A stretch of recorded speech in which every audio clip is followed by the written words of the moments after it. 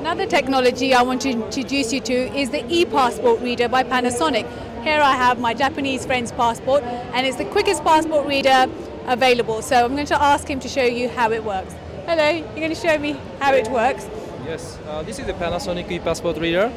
We Panasonic released this machine from this year.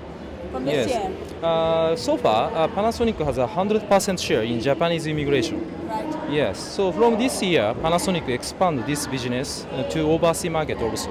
Right, okay. Yes. And so our key feature is a reading speed. Reading speed? Yes. For example, this is a Japanese passport. Yes. So just put it on the machine. Yes. Wow, how long did that take? 2.5 seconds. Wow, that's faster than a Ferrari. Okay. That's fantastic, and all your information comes up, your date of birth, your name.